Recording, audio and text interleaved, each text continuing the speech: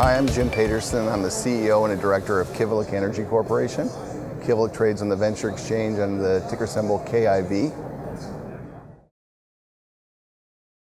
Kivalliq controls a 1,000 square kilometer land package in the territory of Nunavut, Canada called Angilak. Within Angilak, we have defined an inferred resource at a zone that we call the LAC 50 trend, 43 million pounds of high-grade uranium. The LAC 50 trend deposits outside of the Athabasca Basin on a global basis is the highest grade uranium project in the world.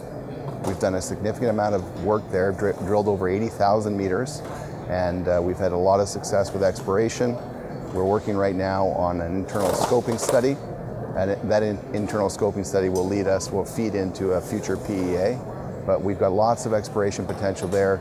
We've had a lot of success drilling targets that are not currently incorporated into the inferred resource. We've got high-grade showings across the entire land package, 1,000 square kilometers, and we're the only group who effectively controls two sub-basins in Nunavut Territory, two sub-basins of the Baker Basin. So very important to have sandstone basins with respect to uranium exploration, and we control effectively two of them with high-grade showings across both basins. So we're in a great position, and we will benefit greatly, and the project will as well. With the turnaround uranium prices, our project will be at the forefront of many investors' minds. We recently signed a deal on what we call our Genesis property in Saskatchewan. We made a large acquisition through staking. We did quite a bit of work, and we put together a program, a budget, and a plan, and we talked to a group called Westham Resources. We signed a deal recently with them, which was announced. And once the financing closes and our transaction closes, we'll be very active. They'll be running exploration programs. We'll be operator. So it means a couple of different things for our shareholders. The first thing is that we will have an opportunity, or our shareholders will have an opportunity to participate in an exploration program and have the potential for discovery, which many investors like. Our team will be operating, so we will be busy. Our team will be busy, and our burn rate will be reduced. We have an equity position in this company once upon the transaction closing, so we get some upside for our shareholders, and there will be cash payments as well. So it's a great deal. We get to explore.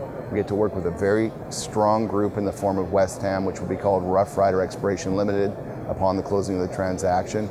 They've got a strong board. We've got a strong operational team, and our shareholders will benefit through that without dilution. Well, the first one, the catalysts in 2014, most of them will be hanging on the Genesis property. Upon the closing of the proposed transaction, we will immediately start an exploration program. So there'll be news flow from that, not only the commencement of that program, the definition of scope for that program, but also the results for that program.